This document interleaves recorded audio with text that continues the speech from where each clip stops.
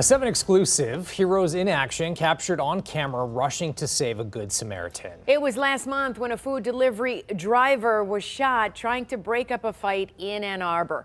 First responders from a nearby station saw the victim bleeding and ran out to save his life. The heroics all caught on body cam. 7 Action News reporter Ruta Olsenaida has it all for us tonight. This is the moment Ann Arbor police officers ran, not drove, from headquarters Sunday, March 24th to save a young man's life.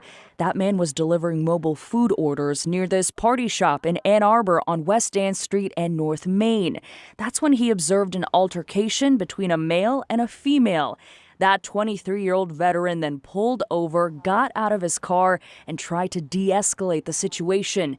But the suspect, 33-year-old Joshua Dye, who was arraigned on Friday over Zoom, did not let up. Once the victim realized he was not going to be able to help with this altercation, he made his way back to his car, which is when he was followed by the suspect and was shot. Bloodied, he drove 3 blocks down the street, making his way to a Firestone parking lot, which just so happened to be right next to the police department. Hey, stay with me. Stay with me. Officers ran to the man, applying pressure to his wound, ultimately saving his life.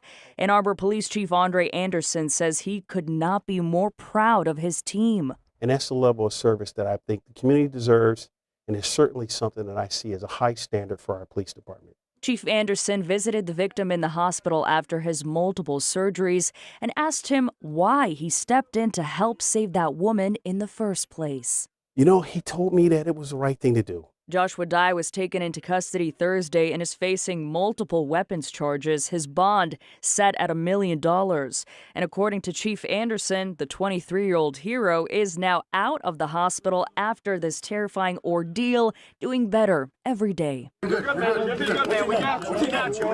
I'm sure everyone he loves and cares about is really proud of him, and I'm glad the story ended up as a happy story with him surviving and saving a life. Sean McGowan lives near where this all happened and says he's happy police were there to help save a life. Glad that we live in a place where the police also do a lot of good. While his actions heroic, the Ann Arbor Police Department says if you see anything like this happening around you, make sure to just call police.